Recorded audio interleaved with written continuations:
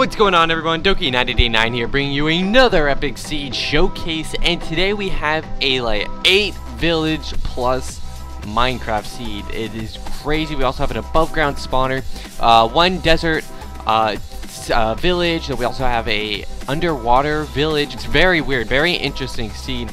And you can find all the coordinates for information regarding villages, jungle temples, which there are 3, mushroom biomes, mob spawners, and portal, diamonds, and emeralds and slime chunks as well. So the seed will be up on the video. You can see it there. It's discovered by Jolly Rogers 1503.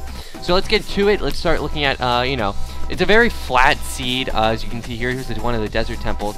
Lots of desert people. So let's go see what's in the loot. We got, some iron, some iron pick, helmet, all that good stuff. I think that guy's not happy on here. Oh my crap, there's a lot of villagers in this one. And if we go actually south, you can actually, there is a very, very strange one. I haven't really seen this type of village before. Most of it's in the water, which is really weird. I've seen some of them get cut off by the world border, but this one is pretty strange, and more iron galore. So, if you take a look around the seed, you can see it's very flat. Most of this is kind of what makes up most of the middle part of the map. Then you also have down in the middle bottom of the map, you see 3 islands. Those are all amazing mushroom islands. Here's another village over there.